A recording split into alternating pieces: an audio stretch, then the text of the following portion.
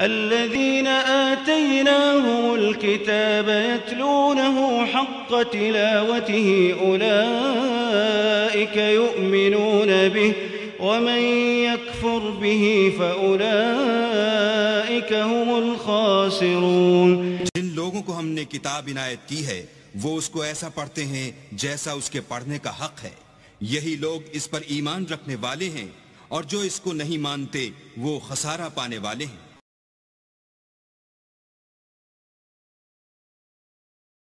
اعوذ باللہ من الشیطان الرجیم، بسم اللہ الرحمن الرحیم۔ يا أيها الذين آمنوا لا تكونوا كالذين كفروا وقالوا لإخوانهم إذا ضربوا في الأرض أو كانوا غزا لو كانوا عندنا ما ماتوا وما قتلوا ليجعل الله ذلك حسرة في قلوبهم والله يحيي ويميت والله بما تعملون بصير۔ ولئن قتلتم في سبيل الله أو متم لمغفرة من الله ورحمة خير مما يجمعون۔ ولئن متم أو قتلتم لإلى الله تحشرون۔ فبما رحمة من الله لنت لهم ولو كنت فظا غليظ القلب لانفضوا من حولك فاعف عنهم واستغفر لهم وشاورهم في الأمر فإذا عزمت فتوكل على الله إن الله يحب المتوكلين۔ إن ينصركم الله فلا غالب لكم وإن يخذلكم فمن ذا الذي ينصركم من بعده وعلى الله فليتوكل المؤمنون۔ وما كان لنبي أن يغل ومن يغل يأت بما غل يوم القيامة ثم توفى كل نفس ما كسبت وهم لا يظلمون۔ أفمن اتبع رضوان الله كمن باء بسخط من الله ومأواه جهنم وبئس المصير۔ هم درجات عند الله والله بصير بما يعملون۔ لقد من الله على المؤمنين إذ بعث فيهم رسولا من أنفسهم يتلو عليهم آياته ويزكيهم ويعلمهم الكتاب والحكمة وإن كانوا من قبل لفي ضلال مبين۔ أولما أصابتكم مصيبة قد أصبتم مثليها قلتم أنى هذا قل هو من عند أنفسكم إن الله على كل شيء قدير۔ يا أيها الذين آمنوا لا تكونوا كالذين كفروا وقالوا لإخوانهم إذا ضربوا في الأرض أو كانوا غزا لو كانوا عندنا ما ماتوا وما قتلوا۔ اہل ایمان تم ان لوگوں کے مانند نہ ہو جاؤ جنہوں نے کفر کیا اور جنہوں نے اپنے بھائیوں کے بارے میں کہا جبکہ وہ تھے زمین میں سفر پر نکلے ہوئے یا کسی جہاد میں شریک تھے، اگر وہاں وہ ان کا انتقال ہو گیا، لو کانوا عندنا ما ماتوا وما قتلوا، کہ اگر ہمارے پاس ہوتے تو نہ مرتے نہ قتل ہوتے۔ ہر شخص کی موت کا وقت تو معین ہے، تمہارے جیب میں تمہاری گود میں بیٹھے ہوئے ہوں تب بھی موت آ جائے گی، چاہے وہ کہیں بڑے ہی مضبوط پہروں والے قلعوں میں ہو، موت تو وہاں بھی پہنچ جائے گی۔ تو تم ان لوگوں کی طرح کی باتیں نہ کرو، یہ تو کافروں کی طرز کی باتیں ہیں۔ اگر ہمارے پاس ہوتے، اگر جنگ میں نہ جاتے تو بچ جاتے، یوں ہو جاتا تو یوں ہو جاتا، یہ ساری باتیں در حقیقت جیسے ایک حدیث میں آتا ہے، حضور نے فرمایا ان کلمۃ لو تفتح عمل الشیطان، یہ لو کاش یوں ہو جاتا، کاش ایسے ہو جاتا تو یوں ہو جاتا، یہاں سے اس کلمے ہی سے شیطان کا عمل شروع ہو جاتا ہے۔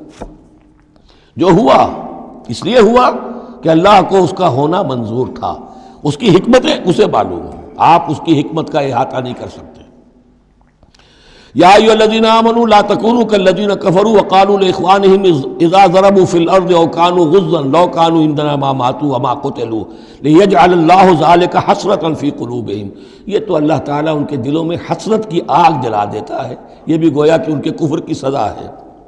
واللہ یحیی و یمیت، اور دیکھو اللہ زندہ رکھتا ہے اور وہی موت وارد کرتا ہے. واللہ بما تعملون بصیر، اور جو کچھ تم کر رہے ہو اللہ اسے دیکھ رہا ہے.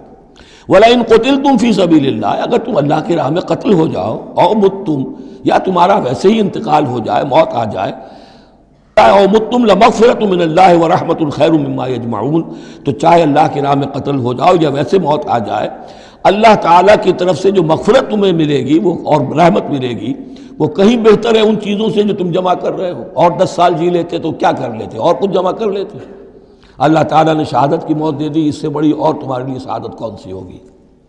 وَلَئِن مُتُّمْ أَوْ قُتِلْتُمْ لَإِلَى اللَّهِ تُحْشَرُونَ، اور چاہے تمہیں بستروں پر موت آئے، چارپائیوں پر جان نکلے، اور چاہے تم قتل ہو، ہر حال میں تمہیں بہرحال اللہ کی جناب میں جمع کر دیا جائے گا، گھیراؤ کر کے تمہارا وہاں لے جایا جائے گا. آخری منزل تو وہی ہے.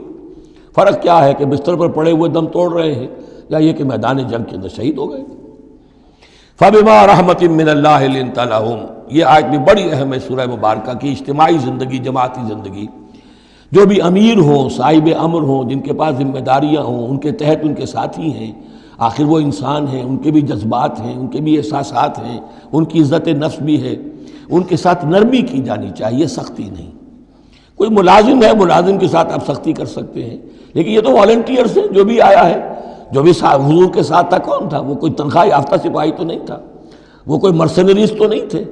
یہ لوگ آئے ہیں ایمان کی وجہ سے آئے ہیں. اب بھی کوئی جماعت ہے، دینی جماعت بنی ہے، تو جو بھی لوگ اس میں کام کر رہے ہیں تو وہ جو ساتھی ہیں ان کے ساتھ ان کے امراء کو نرم رویہ اختیار کرنا چاہیے. فَبِمَا رَحْمَةٍ مِّنَ اللَّهِ لِنتَ لَهُمْ، تو یہ تو اللہ کی رحمت کی بات ہے. اللہ کی رحمت کا مظہر ہے نبی کہ آپ ان کے حق میں بہت نرم ہیں. وَلَوْ كُنْتَ فَظًّا غَلِيظَ الْقَلْبِ، اور اگر ہوتے آپ تند خو اور سخت دل، لَانفَضُّوا مِنْ حَوْلِكَ، تو یہ آپ کے ارد گرد سے منتشر ہو جاتے، آپ کو چھوڑ کر چلے جاتے. کوئی کارواں سے ٹوٹا، کوئی بدگماں حرم سے، کہ امیر کارواں میں نہیں خوئے دل نوازی. فاعف عنہم، اب چونکہ اتنی بڑی غلطی ہوئی تھی، بہت بڑا چرکا لگ گیا تھا مسلمانوں کو، حضور سے کہا جا رہا ہے اپنے ان ساتھیوں کے بارے میں بھی اپنے دل میں میل مت آنے دیجیے. غلطی ہو گئی ہے، کوتاہی ہو گئی ہے، اللہ نے معاف کر دیا ہے. فاعف عنہم، تو آپ بھی انہیں معاف کر دیں. عام حالات میں بھی معاف کرتے رہا کریں. واستغفر لہم، جو خطا ہو گئی یا ہو جائے اس پر استغفار کیا کریں ان کے لیے. وشاورہم فی الامر، اور یہ نہ کریں کہ اب آئندہ ان کی کوئی بات نہیں سننی، نہیں، مشورے میں شامل رکھیے ان کو بھی، اور ان سے مشورہ کرتے رہا کیجئے امر میں. اس سے بھی باہمی اعتماد پیدا ہوتا ہے کہ ہمارا امیر ہم سے مشورہ کرتا ہے، ہماری بات کو اہمیت دیتا ہے. یہ بھی گویا کہ در حقیقت اجتماعی زندگی کے لیے بہت ہی ضروری بات ہے. فَإِذَا عَزَمْتَ، البتہ جب مشورے کے بعد آپ کا دل ٹھک جائے، آپ ایک ارادہ کر لیں، فیصلہ کر لیں، فَتَوَكَّلْ عَلَى اللَّهِ، تو اب کسی شخص کی بات کی پرواہ نہ کیجئے، پھر توکل سارا اللہ کی ذات کے اوپر. یعنی حضور نے مشورہ کیا تھا اس وقت، کچھ لوگوں کی رائے وہی تھی جو حضور کی رائے تھی، لیکن کچھ حضرات نے کہا کہ ہم تو کھلے میدان میں، ہم کاہے کو جان بچا کر بیٹھے یہاں پر، ہمیں تو شہادت کی موت چاہیے، شہادت ہے مطلوب و مقصود مومن. تو حضور نے ان کی رعایت کی، فیصلہ کر دیا. اب جو فیصلہ حضور کا ہے اب اس پر توکل، اس لیے کہ اس کے فوراً بعد جب حضور حضرت عائشہ کے حجرے سے برآمد ہوئے ہیں تو خلاف معمول آپ نے زرہ پہنی ہوئی تھی، ہتھیار لگائے ہوئے تھے. اس سے اندازہ ہو گیا کہ معاملہ کوئی سخت ہے جو آنے والا ہے. تو پھر ان لوگوں نے کہا حضور ہم اپنی رائے واپس لیتے ہیں، جو آپ کی رائے اس پر عمل کر لیں. یہ اس کا معاملہ ہے. جب ایک فیصلہ ہو جائے تو یہ نہیں کہ اب دل میں یقین ہو جائے آدمی، ابھی ادھر ابھی ادھر، نہیں، پھر اس کے اوپر جم جائے. فَإِذَا عَزَمْتَ، جب آپ ایک فیصلہ کر لیں، فَتَوَكَّلْ عَلَى اللَّهِ، تو اللہ پر توکل کیجئے. ان اللہ یحب المتوکلین، یقیناً اللہ تعالیٰ توکل کرنے والوں کو پسند کرتا ہے. ان ینصرکم اللہ فلا غالب لکم، اے مسلمانوں دیکھو، اگر اللہ تمہاری مدد کرے گا کوئی تم پر غالب نہیں آ سکتا. وَإِن یخذلکم، اور اگر اللہ تمہاری مدد چھوڑ دے، دستکش ہو جائے، فَمَنْ ذَا الَّذِي يَنصُرُكُم مِّن بَعْدِهِ، تو کون ہے وہ جو تمہاری مدد کرے گا اس کے بعد. وَعَلَى اللَّهِ فَلْيَتَوَكَّلِ الْمُؤْمِنُونَ، پس اللہ ہی پر توکل کرنا چاہیے ایمان والوں کو. وما کان لنبی ان یغل، اور کسی نبی کی یہ شان نہیں ہے کہ وہ غل کرے۔ اب یہ غل اور غل یہ دو الفاظ ہیں عربی زبان کے۔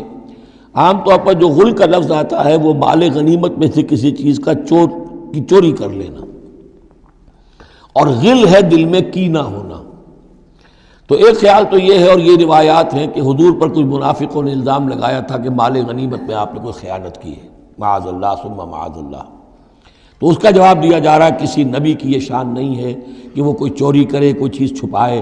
وَمَن يَغْلُلْ يَأْتِ بِمَا غَلَّ يَوْمَ الْقِيَامَةِ، اور جو کوئی ایسا کام کرے گا وہ تو پھر جو کچھ اس نے چھپایا ہوگا لے کر حاضر ہوگا قیامت کے دن۔ ثُمَّ تُوَفَّىٰ كُلُّ نَفْسٍ مَا كَسَبَتْ وَهُمْ لَا يُظْلَمُونَ، پھر ہر ذی نفس کو دے دیا جائے گا۔ توفا دیکھیے پھر وہ دیا جانا، وفا یوفی، یوفا توفا، ثم توفا کل نفس، پورا دے دیا جائے گا ہر جان کو، ما کسبت، جو کچھ اس نے کمایا ہوگا، وہم لا یظلمون، اور ان پر کوئی ظلم نہیں ہوگا۔ ایک رائے البتہ مولانا اصلاحی صاحب نے ظاہر کی ہے کہ یہاں غل بمانی غل ہے، یعنی الزام یہ لگایا گیا تھا منافقین کی طرف سے، عبداللہ ابن ابی کی طرف سے، کہ یہ بڑے ایمبیشس آدمی ہیں محمد صلی اللہ علیہ وسلم، اور یہ عرب پر اپنی حکومت قائم کرنے کے لیے انہوں نے ہماری جانوں کو تختہ مشق بنایا ہے، ہمیں استعمال کر رہے ہیں، ہمیں مروا رہے ہیں۔ تو گویا کہ ہماری خیر خواہی نہیں کر رہے بلکہ ان کے دلوں میں ہماری جو ہے وہ بدخواہی ہے۔ تو یہ غل کے معنی میں یہ ان کا مفہوم ہے جو انہوں نے لیا ہے، واللہ اعلم۔ افمن اتبع رضوان اللہ کمن باء بسخط من اللہ، تو کیا بھلا وہ شخص جس نے اللہ کی رضا کی پیروی کی اس کے مانند ہو جائے گا جو اللہ کے غضب اور غصے کو کما کر لایا۔ وَمَأْوَاهُ جہنم، اور اس کا ٹھکانہ جہنم ہے، وَبِئْسَ الْمَصِيرُ، اور وہ بہت ہی بری جگہ ہے پہنچنے کی۔ ہم درجات عند اللہ، ان کے بھی درجے بندیاں ہیں اللہ کے ہاں، جیسے نیکوکاروں کے درجے ہیں بدکاروں کے بھی درجے ہیں، سب بدکار برابر نہیں، سب نیکوکار برابر نہیں۔ واللہ بصیر بما یعملون، اور جو کچھ یہ کر رہے ہیں اللہ اسے دیکھ رہا ہے۔ اب یہ آیت بھی پھر دیکھیے سورہ جو بقرہ میں 2 دفعہ آیا تھا مضمون، وہ اب تیسری مرتبہ یہاں آ رہا ہے۔ حضرت ابراہیم حضرت اسماعیل کی دعا میں مضمون آیا تھا، ربنا وبعث فیہم رسولا منہم یتلو علیہم آیاتک ویعلمہم الکتاب والحکمۃ ویزکیہم۔ پھر آ گیا تھا 18ویں رکوع کے آخر میں، کما ارسلنا فیکم رسولا منکم یتلو علیکم آیاتنا ویزکیکم ویعلمکم الکتاب والحکمہ ویعلمکم ما لم تکونوا تعلمون۔ اب یہ تیسری مرتبہ مضمون آیا، لقد من اللہ علی المومنین، اللہ نے بہت بڑا احسان کیا ہے اہل ایمان پر، اذ بعث فیہم رسولا من انفسہم، جب ان میں اٹھایا ایک رسول انہی میں سے، ان کی اپنی جانوں میں سے، ان کی اپنی قوم میں سے، یتلو علیہم آیاتہ، جو تلاوت کرتے سناتا ہے انہیں اس کی آیات، ویزکیہم، اور انہیں پاک کرتا ہے۔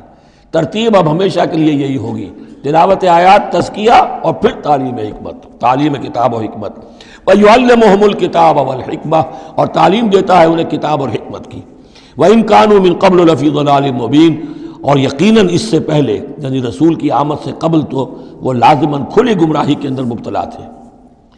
أَوَلَمَّا أَصَابَتْكُم مُّصِيبَةٌ قَدْ أَصَبْتُم مِّثْلَيْهَا قُلْتُمْ أَنَّىٰ هَٰذَا، تو جب تم پر ایک مصیبت آئی جب کہ تم اس سے دگنی مصیبت جو ہے ان کو پہنچا چکے ہو، قُلْتُمْ أَنَّىٰ هَٰذَا، تم کہتے ہو یہ کہاں سے آ گیا، یہ کیوں ہو گیا، اللہ نے پہلے مدد کی تھی اب کیوں نہیں کی۔